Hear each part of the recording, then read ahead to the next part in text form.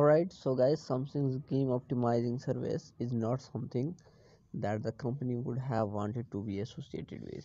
It created a ruckus among the Galaxy S22 owners as the game optimizing service throttled the CPU and GPU and wasn't providing the promised high frame rate while playing games. While the game optimization service prevented the Galaxy phones from overheating, it did lower the screen resolution and the performance of the GPU, not providing the optimal gameplay experience.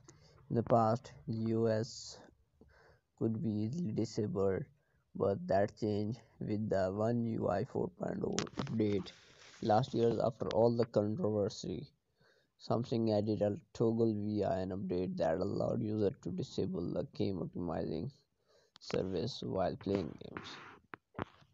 Now, according to Android 30, the game optimization service returns with the Galaxy S23 service series.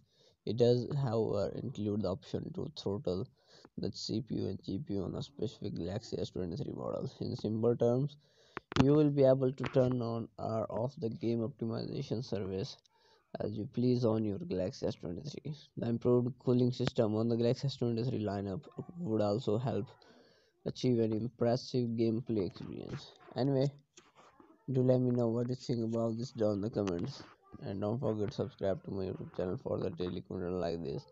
I will see you in the next one. Peace out.